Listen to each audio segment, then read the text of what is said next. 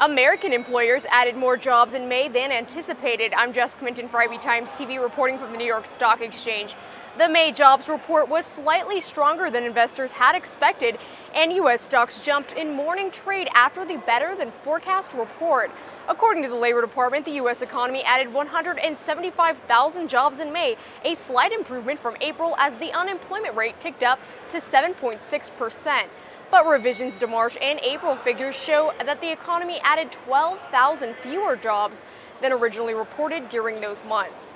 The labor force participation rate was little changed at around 63%.